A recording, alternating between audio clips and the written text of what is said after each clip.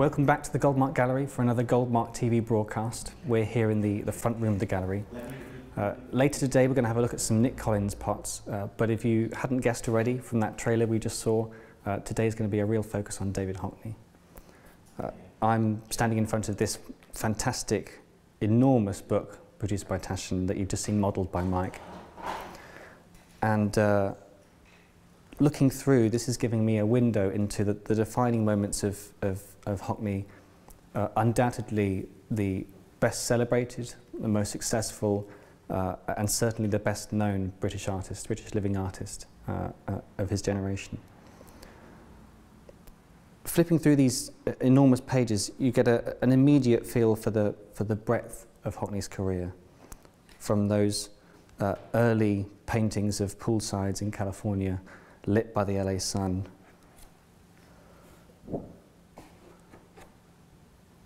to the famous double portraits.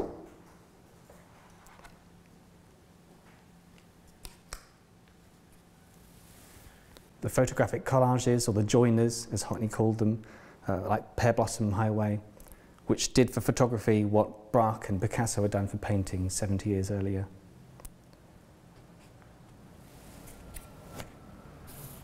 Magnificent opera sets from the late 80s and early 90s.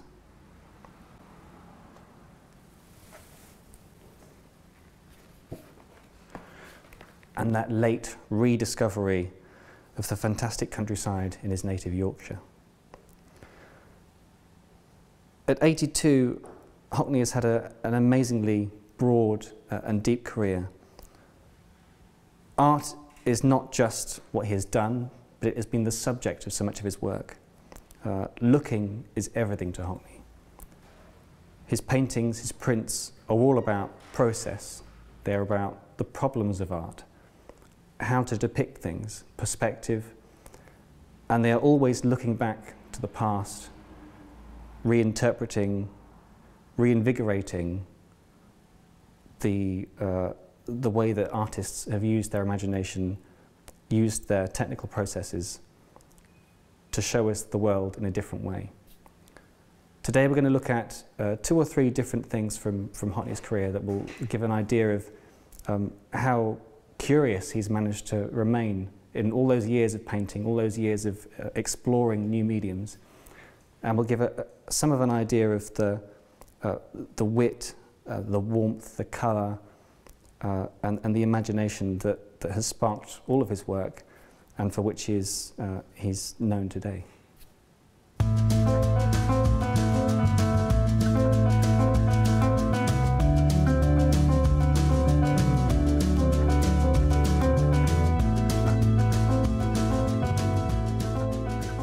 Born and bred in Bradford in Yorkshire, Hockney came to the Royal College of Art in the early 1960s. And it was here, as part of a cohort of young British artists, that Hockney really made his name. Like his fellow artists of that generation, he began as a painter, but quickly discovered during his studies the joys of printmaking. Printmaking remains a hugely important part of Hockney's career. You might even go as far as to say the most important. So much of what he has done has been about what can print, what is a printing machine, and trying to expand the boundaries of what that world can mean for us. I have here one of the earliest print suites that he made. This is the Cavafy suite. It's a series of illustrations that were made to accompany a new translation an English translation of Cavafy's poems. These are all etchings. Hockney discovered etching at the Royal College of Art, and it became an important part of his early career. He made 3 major etching suites, a Rake's Progress, the Cavafy suite, and the Grimm suite, which we'll see in a minute, which sort of, alongside his early paintings, helped launch his career. The reason I love these prints is that I think of those early series, they have the most personal connection to Hockney. Cavafy was an Egyptian poet who lived in Alexandria, and like Hockney, he was gay and explored a lot of his sexuality in his work.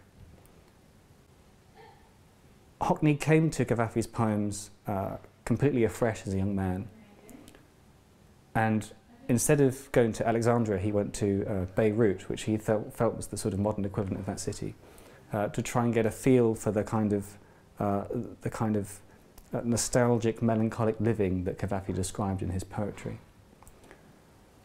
All of these images that you see here, Hockney made first and then decided which poems they best represented or that they best accompanied. So these are not true illustrations. These are more a sort of an homage, an inspiration, a sort of a counterpoint to Cavafy's work. And in all of them you find the flavour of Cavafy's poetry, this kind of gentle voyeurism, the exploration of companionship and sexuality, beautifully intimate scenes, but also sort of tinged with a slight sadness or a slight melancholy that you get in a lot of Cavafy's work. You'll see a lot of them involve pairs of men in these sort of interior settings. These were friends of Hockney that he had set up in London and worked up these images. In fact, I've got a particularly nice one down here. This is particularly special because along the bottom here we've got Hockney's signature on the print. These were made in 1966 and published a year later, and at the time gay love was still illegal then, and a lot of what is expressed in this suite is not just a sort of love letter to Cavafy, but also, I think, a desire to not shy away from that aspect of Hockney's life, from that element of his personality, and also to take a stand at a particularly important time. A year after this suite was completed, Hockney was then living in LA, and he flew back to the UK. And when he arrived at the airport, the British airport, he was arrested at customs, and he had a number of men's health magazines confiscated from his bags. And it was only on threatening to sue the airport and writing to gain the support of Sir Kenneth Clarke, who was a hugely important art historian at the time, who wrote in defence of Hockney, that the airport bowed down, sent back his belongings, and it marked a sort of a pivotal point in his early career. Those beautiful paintings of poolsides in California with his male companions around the edge, the beautiful light across the water, all of that really starts here in these beautiful etchings. I've got just one more thing that I'd like to show you here as well. Typically when an etching suite is produced, once the edition has been pulled and the printers are happy to publish, the plates will be cancelled. Normally that's done fairly perfunctorily by scratching through the plate, a simple cross to mark the image so that it can't be reprinted. Typical of Hockney's irreverent wit though, he liked to make as much of every part of the process as he could. So I have here one print from the normal edition, and then beside it here the cancelled version of that print, which if I turn this way you can see Hockney's done with a little more flair than a simple cross.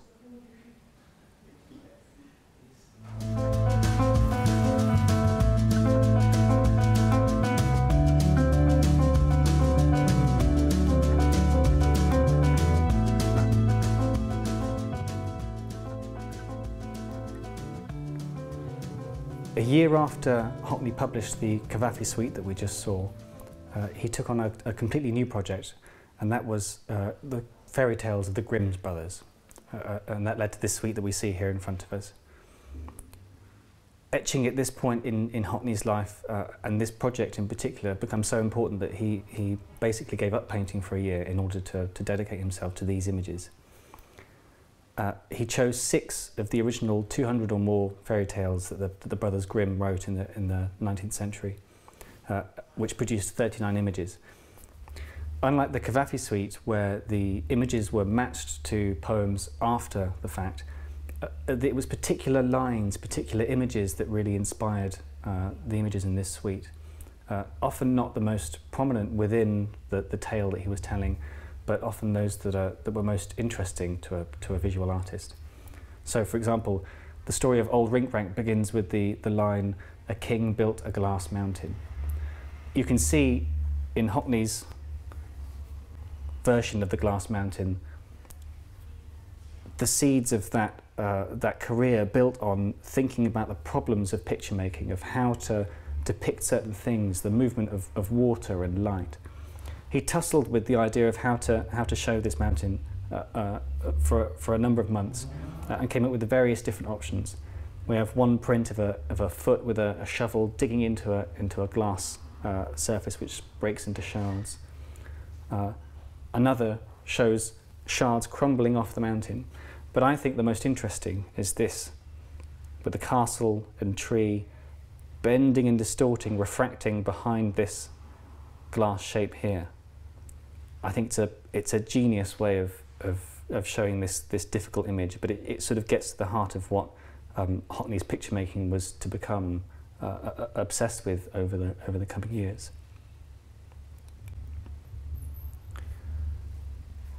If the Cavafy suite was personal, intimate, and dealt with those sort of fleeting experiences of youthful love, the Grimm suite is quite the opposite. It's virtuosic.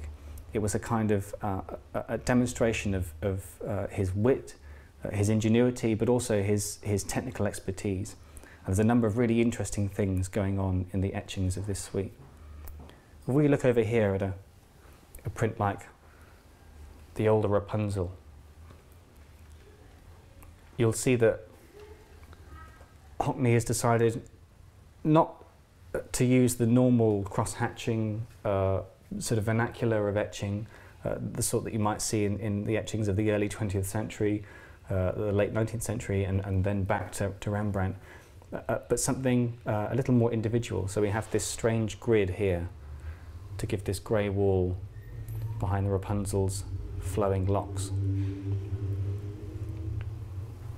Hockney used this suite as an opportunity to experiment, to explore this medium and really get the most out of it.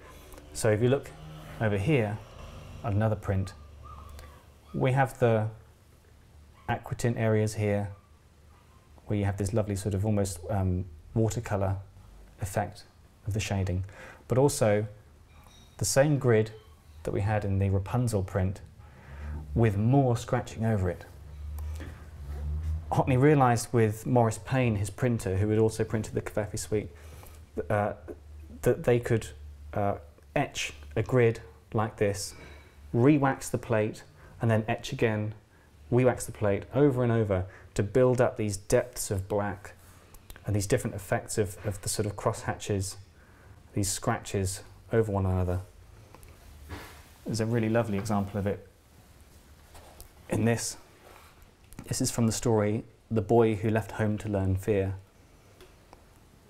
And you can see a beautiful combination of the aquatint, these sort of, they almost look like sort of rusty, abraded patches here. Completely different kind of texture that you get from the aquatint, with this wonderful, rigid, graphic building up of lines in the back.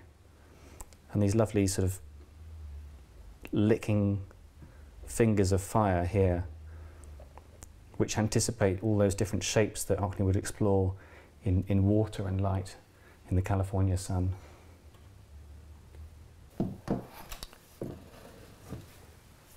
But more than just a sort of a technical show of bravado, these images are infused with love of the stories.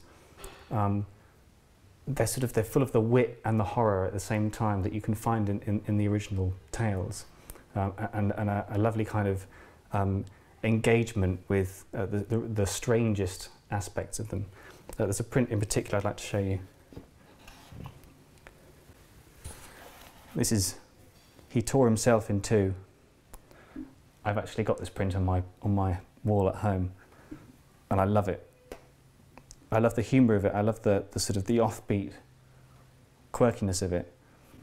More than that, I love Hockney's ability to sort of take to things casually and both spend time looking very hard, thinking very hard about how to depict things, and then sort of being casual with the other details. So if you look at this man here, I've always thought he lifts up his left leg here, and then suddenly it's his right that's been torn off and flung over here. This was given to me as a present when I was about 10 years old, I think, and it's an image that stayed with me in my early adulthood. It's one of my favourites from the suite. At this stage in his life, Hockney had not long moved to LA, and he was really in the sort of the very early years of his fame. He had this sort of this prodigious early first chapter as to his career. The Grimm suite really represents the peak of that first early exploration of print. And I think in every image across the suite, there's a real joy in tackling every aspect of picture making, the technical process, the thought of how to compose, how to take which elements from which stories, how to translate them into a completely different medium, and then just the sheer joy in the strangeness, the silliness, the sort of the macabre horror, and the beauty of the Grimm's stories. That joy we'll see in the next work that we're going to have a look at, which is Computer Drawings Laser Printed, a fantastic, unique piece in Hockney's oeuvre.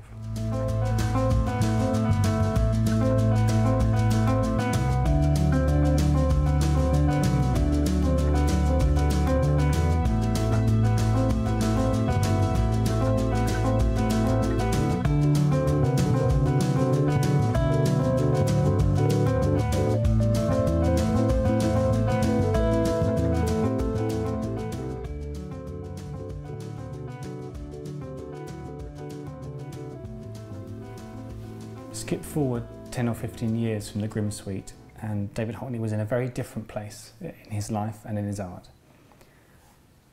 In the mid-1980s, based from that early exploration of etching, lithography, screen printing in the 1960s that had come from those early days at college and with the suites we've just seen, Hockney was obsessed, fascinated by printing, by what could be used as a new printing machine.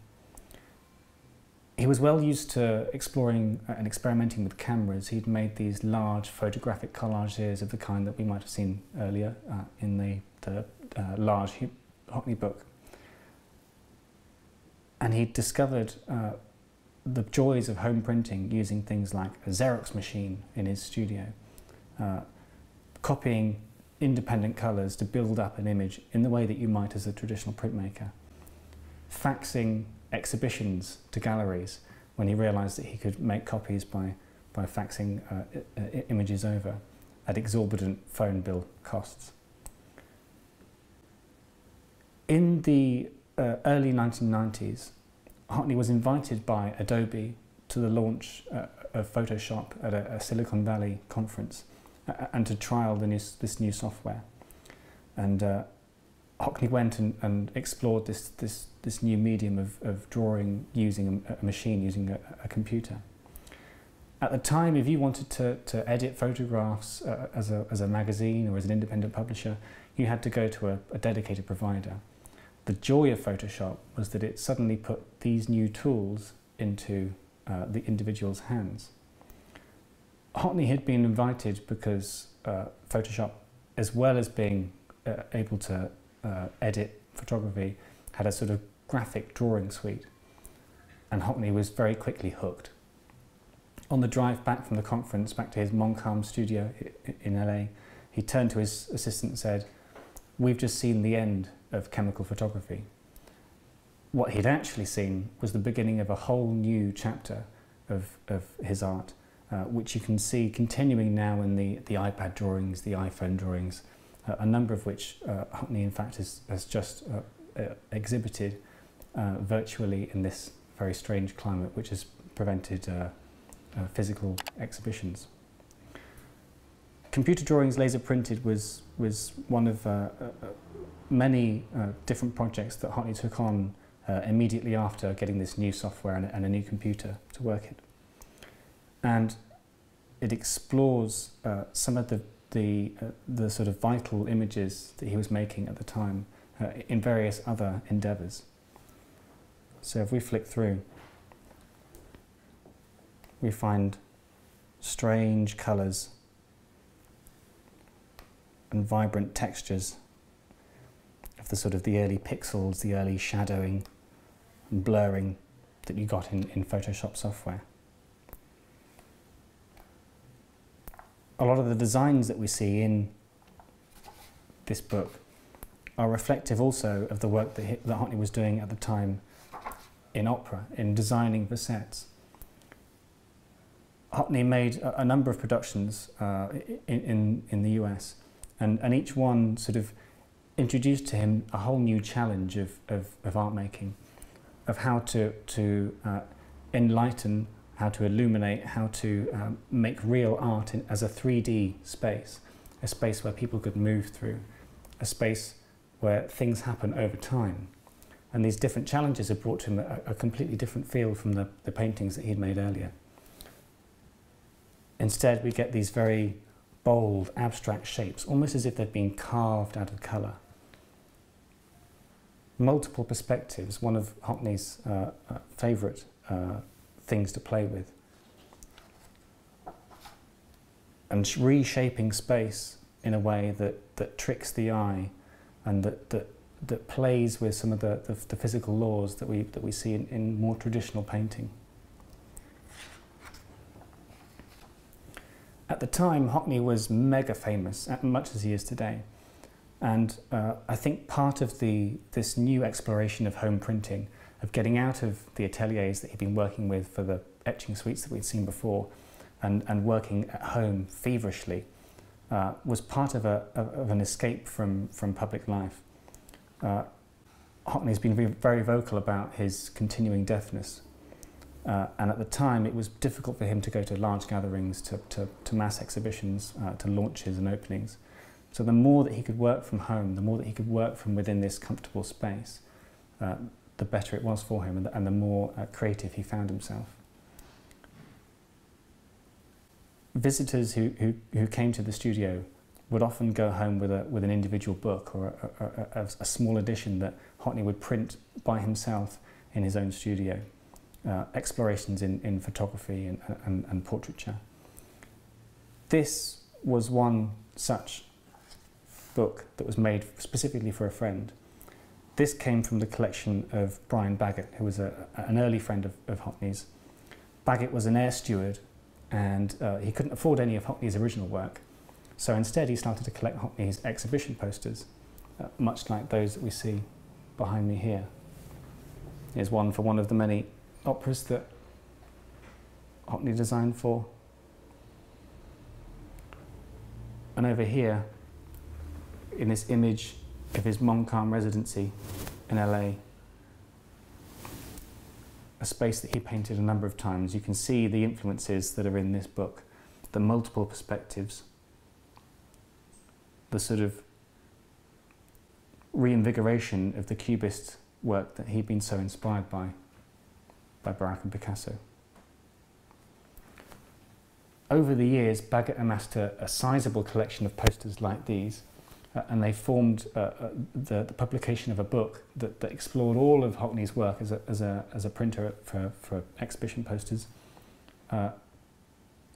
And late in Baggett's life, when his estate came to auction after his death, this was one of the many unique treasures found within it. There's a particular image in here that I'd like to show you, and which I think would be a nice moment to end on, and that's this.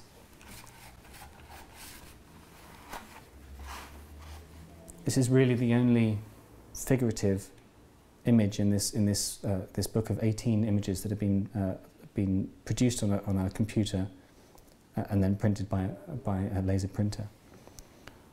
This is a familiar scene to those of you who might know Hockney's work. This is the sitting room in his Malibu beach house that he purchased in the mid-1980s as a sort of escape from the public. And he loved this place. He loved how close he was to the crash of the waves, the mountains behind him, the sort of convergence of these two elemental forces. And it became a place of great solace and isolation for him. A place where we might find him isolating today, in today's climate, perhaps. In a number of recent interviews, Hockney has revealed that his hearing loss has deteriorated to the point where he can no longer enjoy music. The upper registers and the lower registers can no longer be heard. And so he's left now only with the visual world, with his eyes, with the kind of looking and seeing that he's spent his entire life doing.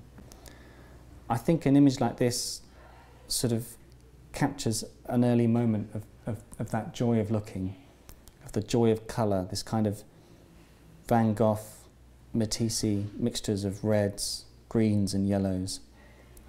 It's an image of a safe and private space in a book that was part of a private and personal exploration.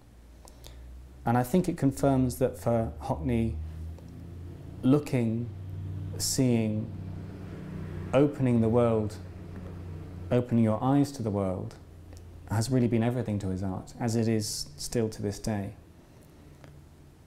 I think this is a really magical, unique piece in Hockney's output. And I think it confirms the kind of joy and the warmth for which he is at times been ridiculed, but by most of us celebrated.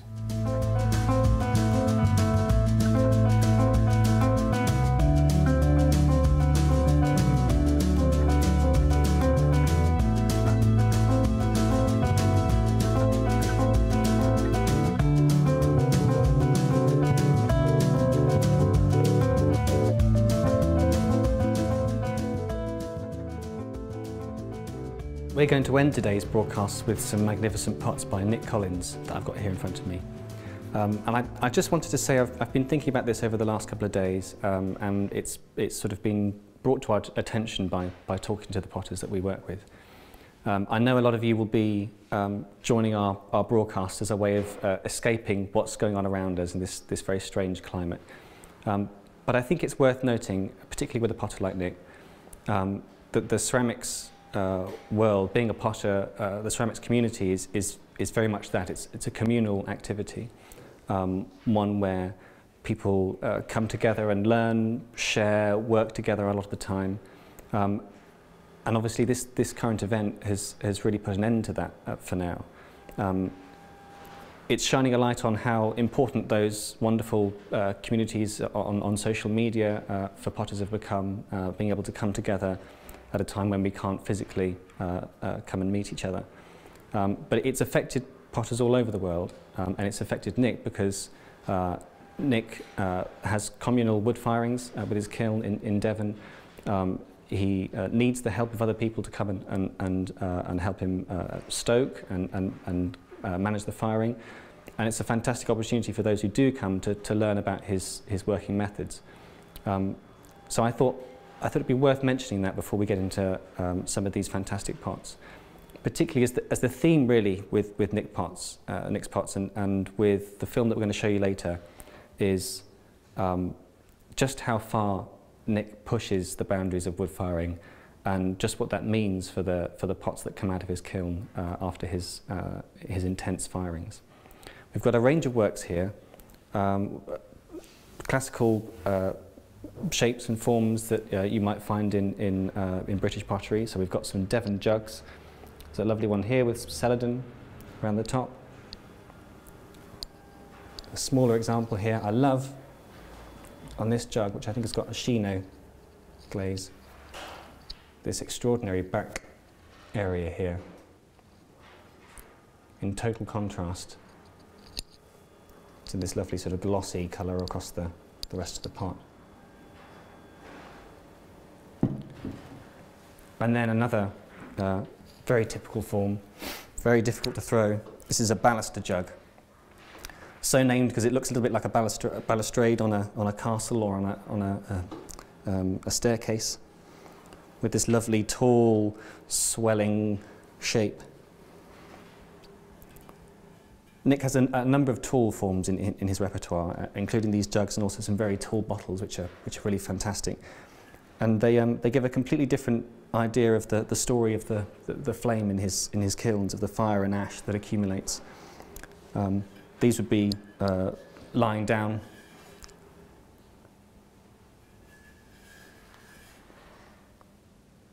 Some beautiful changes in colour across this shape. These typically would have been used in the sort of medieval times for in kitchens, in pubs, for carrying water to be cooking with, or for ale. Beer doesn't go quite as flat when it's in a big tall jug like this, and they were very economical to store because you could stand them up next to each other.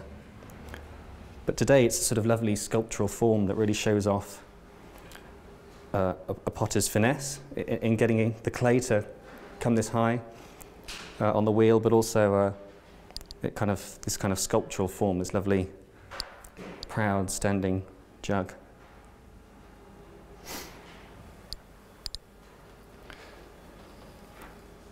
Nic's firings are prolonged. They take place in an anagama kiln, which is like a very long chambered kiln. He explores all the time positioning of his pots within that space so that he gets the most out of the path of the flame that moves through the pots, and also the accumulation of embers from stoking in the sides and at the front in the firebox. Nic also, I think, relishes the different textures, the surface qualities that you get in a wood firing. And if all of these pots show something, it's that they have that kind of raw, primal feel to them. Some of these pots have got some very strange, very extreme features. If you look at something like this lovely jar, with this thick Chino glaze, and crusted on the side here are two pyrometric cones. There's a couple of pyrometric cones here actually that have melted. These are what potters would use within the kiln, placed in points where they can see them through stoke holes, to judge the temperature rise, the points at which the certain temperatures have been met. Once you reach a certain temperature, certain cones will fall, so you have an idea of whereabouts you are in the firing and whether you need to up or maintain the temperature. So there's a couple here that have been encrusted on this pot. And then if you look over here, something like this lovely large jar, with these beautiful little sort of spots of natural ash glaze that have occurred on the pot. These lovely blushes of colour, scallop shells to help the pot where it's been sitting, stop it from sticking to other pots and sticking to the kiln. You'll see in the clay itself there's a large sort of stone or sort of mineral deposit here. It's actually split the clay around it. These sorts of features you'll get in a lot of Nic's pots. They have a kind of rugged sensibility to them. Nic is never one to play safe with how he puts work in his kiln, and I think he operates on the philosophy that if you don't sort of push that risk, if you don't really push yourself in terms of what you think you can achieve, and risk the failures that he often is cursed with, then you won't get on the other side of the spectrum the sort of fantastic successes. This lovely big dish, of which Nic makes a number, I think is the perfect example of that. And it shows a couple of interesting points about his pottery. So if we lift it up, you can see the bed of scallop shells on which it's been sitting, which are kind of immolated and given these sort of wonderful ghost impressions on the bottom of this pot. You can see where the ash has started to run over and dribble all around the edges. This, I think, is a dark Meath clay, like this pot, which comes from the nearby quarry near Oakhampton, near where Nic works, in Devon. And then if I flip this over,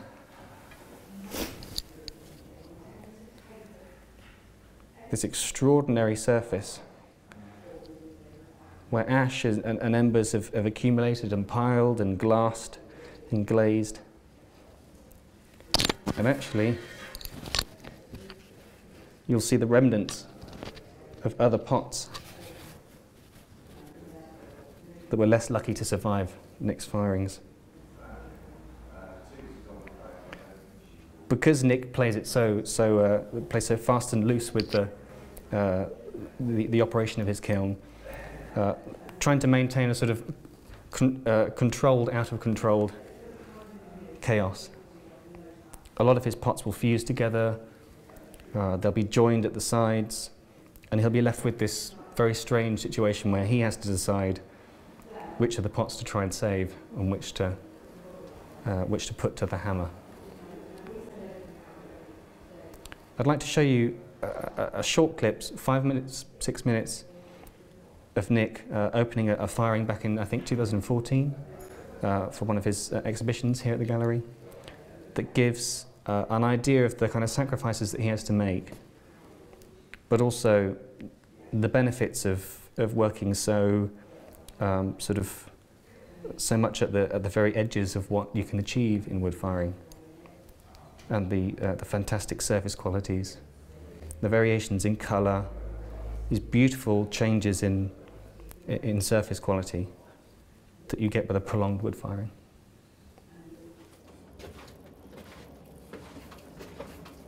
I think the good work has to ask questions. And if it asks questions of me, the maker, then how do other people see that work? You know, a lot of what I do, we have all been programmed to think it's all seconds in ceramics. You know, when you get a dribbly glaze or a little mark on the pot from where another pot has touched it, you know, but without that touching it, then you wouldn't get all the colours around there. And of course, you're going to get a lot of disasters, but you are going to get one or two gems. So yeah, since the last show, I think my pots are made to kind of capture or try to capture what will happen in my kiln.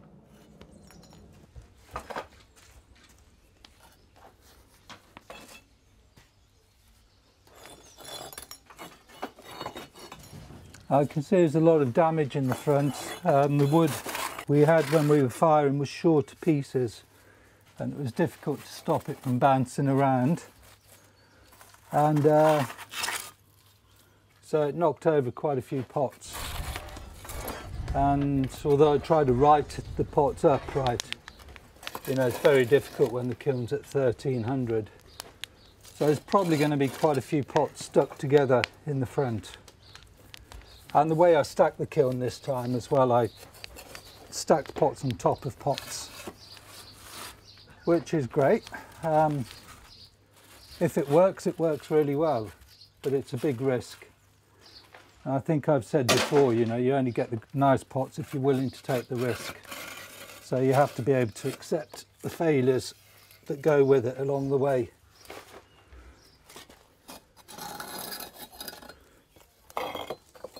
So all I can do now is just carefully take things out.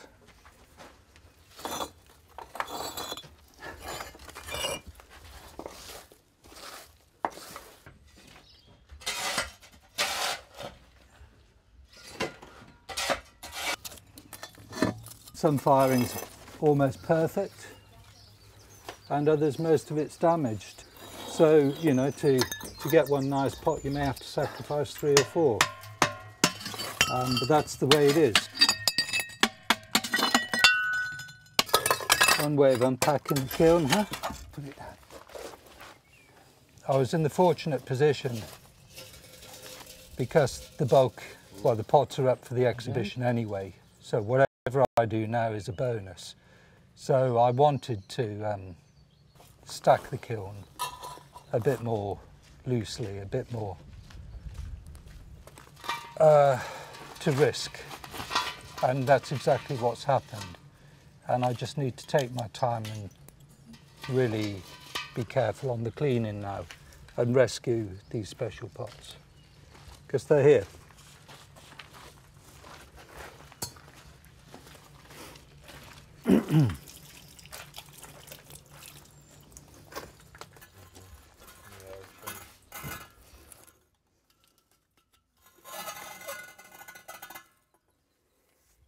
We can usually get them apart, but there's usually one obvious one to sacrifice, and when you've got two beautiful ones stuck together it becomes a bit of a dilemma. But these two here, as you can see, this jar is very nice, and I often get nice taller bottles, so I may have to put a hammer to the bottle. Doesn't that make that one twice as special? Yeah, I need to be very careful with this because this is a special pot, one that you don't see that often.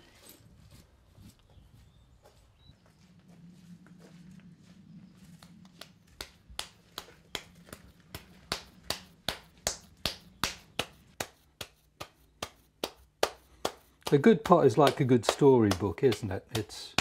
It's recording 4 days of its journey from clay to a pot. All that turbulent flame and the way it's packed and fired and blah blah blah. But you have to be able to read that story, and I'm beginning to break that code. But you know, we could play safe, pop it all in a gas kiln. Nothing against gas kilns, it's just an example, or indeed in the wood kiln. I could stack things in there and play a lot safer and get 10 times as much work out of it. But they wouldn't carry that special.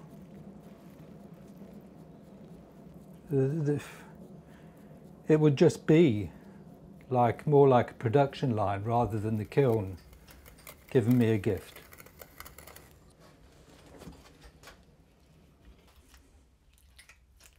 Beauty. Mm-hmm. Only when it comes out the firing. Yep, that's just the beginning. Well, I hope that gives you some idea of the sheer amount of effort and pain and sacrifice that goes into what Nic does. I think it really has to be sort of brought home by Nic himself and showing that amazing footage of him destroying those less fortunate pots. We'll be back again later this week. I hope you've been enjoying our broadcast. Do please let us know if there's anything that you'd like to see, if you've got any ideas for things that we'd like to show you. In the meantime, everything that you've seen today is available on our website, so do be in touch, please. We look forward to seeing you again soon. So hi everybody, I hope it's not too bad where you are. I'm really looking forward to seeing you all on Monday. I'll practice my English because it's a bit rusty. Take care.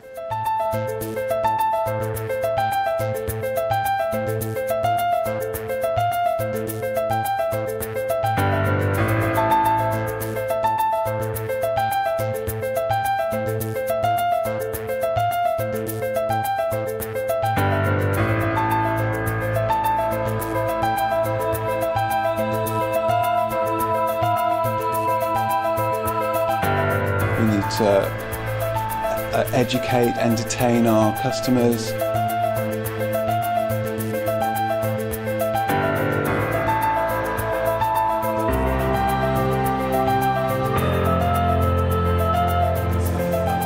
Okay, so now we're going to look at some other of his prints. I'm thinking very seriously about stopping making pots. There's nothing forced, and I think his jogs are really the epitome of that. Hello, welcome to today's broadcast from the Goldmark Gallery. One of my most regular places to visit up in this part of the world is the Goldmark Gallery.